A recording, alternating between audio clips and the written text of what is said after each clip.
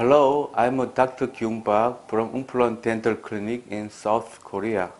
Today, I'd like to answer a question about how to make new bones in maxillary sinus by using the patient's own blood instead of bone graft. Actually, this question was from a dentist who directly called my clinic. He wanted to learn about this particular procedure, so asked about workshop schedule. Well, due to COVID-19, I couldn't notify him when to hold workshop.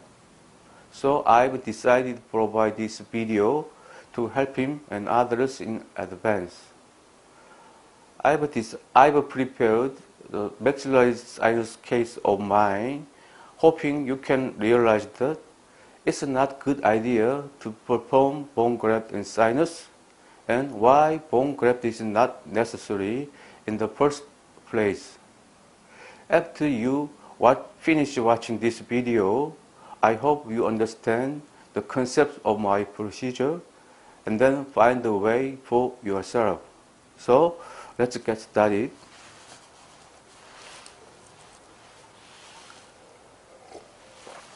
Here is a missing case of two maxillary molars. As you know, implant fixation force is inevitably weak because the remaining bone length is insufficient due to sinus. So, adding another fixture, I planted 3 fixtures by using socket lifting method without bone graft. Then, due to the bleeding during the surgery, blood will accumulate on the floor of sinus cavity. Depending on the structure of sinus and based on the general condition, the bottom bone level may appear upward more than this, or you can get hurt by cortical fixation around 2 places. Here are pictures taken after 1 month, 6 months, and a year. You can see that elevated part has been turning whiter than before. Therefore, this raised area is not soft tissue, but newly made bone has matured over time. After another month, the bone looks even whiter than before because it has matured completely and become hardened. The before and after pictures. I'll take this area with CT scan. First, let's take a look at this area. It's an actual view at this level after 7 months and 17 months. At the 7th month, at this area, there were still primitive bones, but time went by. The bones kept growing inward and filling the void. At the 17th month, they have become hardened and matured in complete manner. This time, shall we take a look at this area? Let's compare the actual views from this level after 7th month and the 17th month. You can see the fully matured bone has covered up over the top of the fixture. These amazing results have been obtained by using socket lifting without bone graft. I hadn't known there would be so much bone growth. I would have planted a longer fixture. But from the beginning, I didn't expect this unusual outcome, so I planted a short fixture. And also I planted 3 fixtures. As an example of usual outcome after socket lifting, I'll take the opposite side case. Although I used the same method for both cases, there is difference of result between them. So now, think about the reasons why that difference came out. First, The sinus membrane was not torn apart and elevated intact to such a large extent and high level. And second, I guess there was exceptionally a lot of bleeding during the surgery, so sinus cavity was fully filled up with blood clots. And additionally, the structure of a sinus is favorable for blood clot maintenance.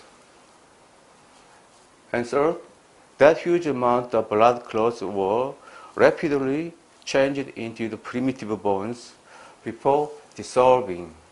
I think that's because the patient's general condition at that time was good.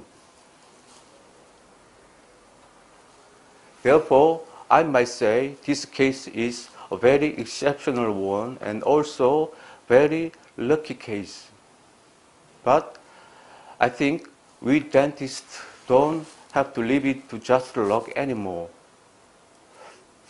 In order to make so much bone, what should we do? I could find the answer from the regions of different results and also additionally invented a way to get and maintain blood clots. So these days, in order to make bones as much as I need, I'm using the laterally approaching technique instead of socket lifting. That's because I believe the bone can be made easily by the following steps.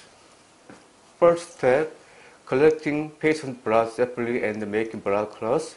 And second, lifting membrane intact, finally applying the clots into sinus. I call it artificial blood clot forming procedure, in short, ABCP. Let me show you some ABCP cases.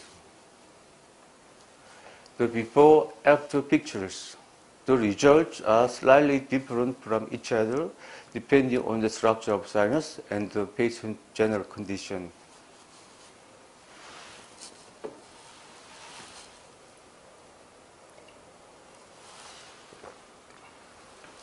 Before, it was impossible to perform implants. Now, ABCP has made it possible to perform implants.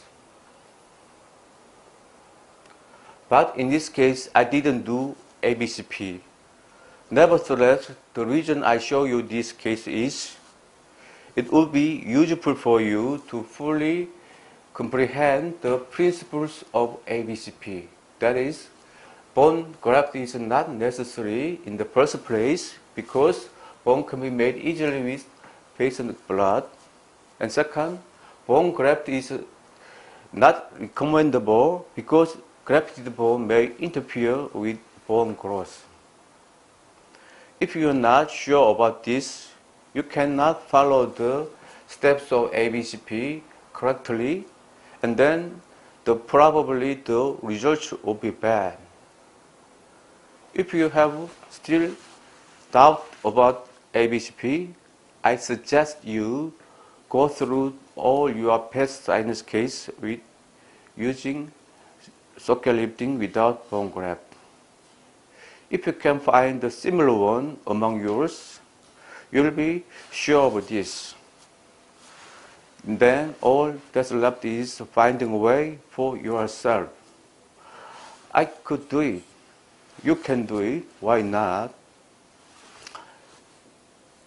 If you are having trouble finding a way yourself, I can help you. But it's hard to tell when to hold workshop due to COVID-19. Instead, I'm gonna try contact you individually. So if you want, please contact Taewon Tech Company via phone or email. Thanks for watching and see you later.